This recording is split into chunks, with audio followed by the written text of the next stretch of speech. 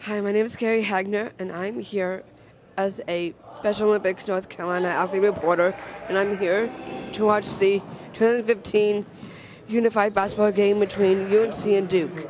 Here's a very unique version of the Battle of the Blues. 1, 2, 3, Tigers!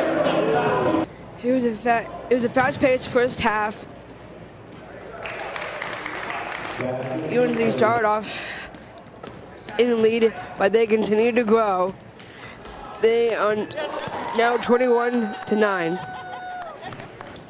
In the second half, the turnovers hurt Duke, but UNC kept plugging away, and the lead got bigger and bigger and bigger.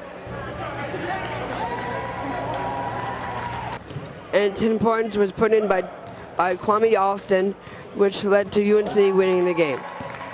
That was a great game. You guys did great. And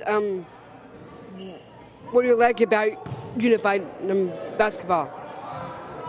What I like about unified basketball is that it really brings the athletes and students together, unlike any other part of Special Olympics, and that's what I really like about it.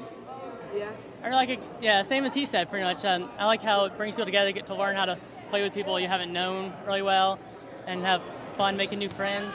And same with even the opposing team. It's nice to meet their students and players. So it's a really fun game all around. I'm sorry you guys lost, but it was fun, wasn't it? Yeah. It was absolutely fun. We had a great time. Yeah. It's about playing together. So we won last year. We'll get them next year. Yeah. And in the meantime, we're just having a good time together. Yeah. UNC won today, 38-19. They have won bragging rights for the whole year. Wow! And I'm Carrie Hagner signing off.